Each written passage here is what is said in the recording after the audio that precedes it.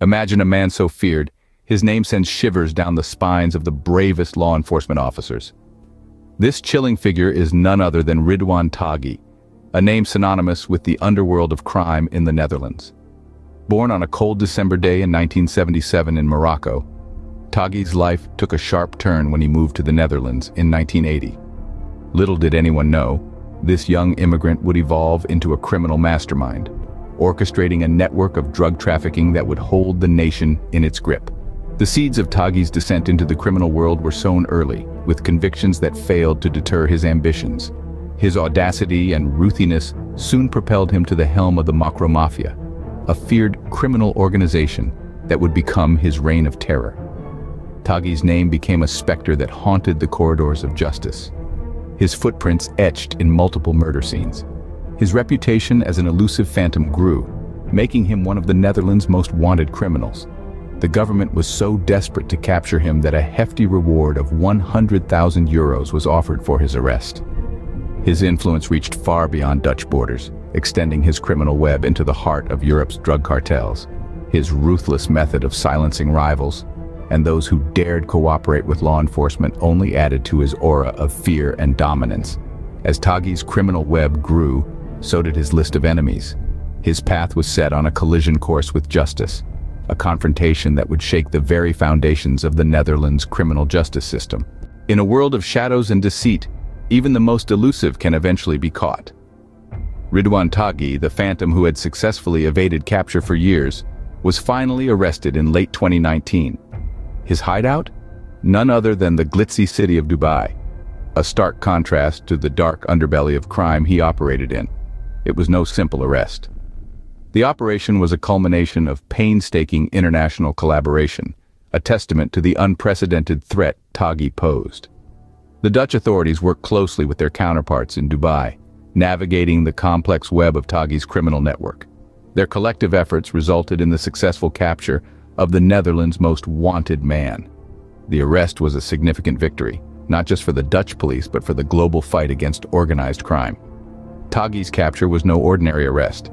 It marked the end of a dark chapter in the Netherlands' criminal history and the beginning of a new one.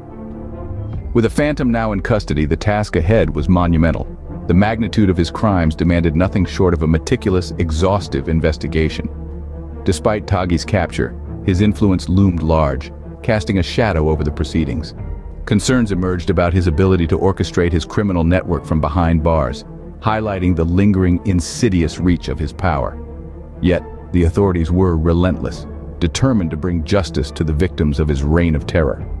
With Taghi behind bars, the stage was set for one of the most significant trials in Dutch criminal history. In the courtroom, every secret comes to light, and every crime demands retribution. The stage was set for an epic showdown in the Marengo trial. The charges against Taghi were as numerous as they were grave. Multiple counts of murder, drug trafficking, and leading a criminal organization, the notorious Marengo Mafia.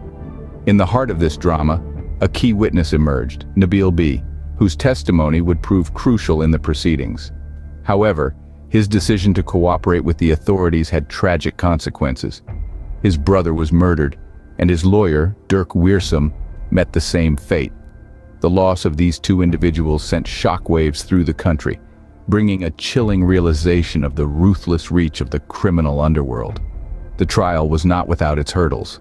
Delays, judicial reshuffling, and the unexpected death of renowned journalist Peter R. de Vries, who had been an outspoken critic of Taghi, added to the mounting challenges. Yet, these setbacks only steeled the resolve of the prosecution. In their eyes, every delay, every obstacle, and every casualty underscored the urgency of their mission, to bring Taghi and his associates to justice.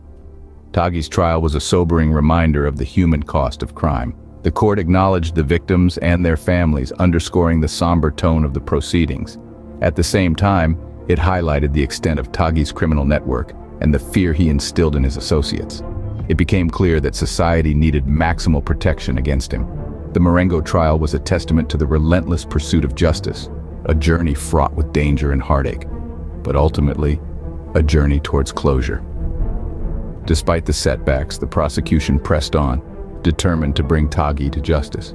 When justice is served, it can be as chilling as the crimes it punishes. In the tale of Ridouan Taghi, the chilling winds of justice finally blew in the courtroom.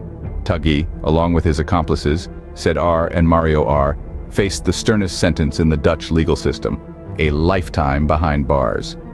The extensive Marengo trial, which revolved around 6 brutal assassinations, was a landmark event in the Netherlands' criminal history. The Public Prosecution Service had sought life imprisonment for 6 main suspects, and the court concurred in 3 instances. Other accomplices weren't spared either, with sentences ranging from over 15 to nearly 30 years. Key witness Nabil B, whose cooperation with authorities was instrumental in bringing Taghi's reign of terror to a halt, was handed a 10-year sentence. The trial, which had been conducted over nearly 6 long years, brought some semblance of closure to the victims' families. It was a marathon of judicial proceedings involving 17 defendants accused of participating in a criminal organization, orchestrating murders, attempted assassinations, and planning various liquidations. The Marengo trial, despite the numerous challenges it faced, including delays, judicial reshuffling, and tragic deaths of individuals connected to the case, finally reached a provisional conclusion. The court acknowledged the victims and their families, underscoring the somber tone of the proceedings. Ridouan Taghi, once the most feared man in the Netherlands, will spend the rest of his life behind bars. A chilling end to a reign of terror.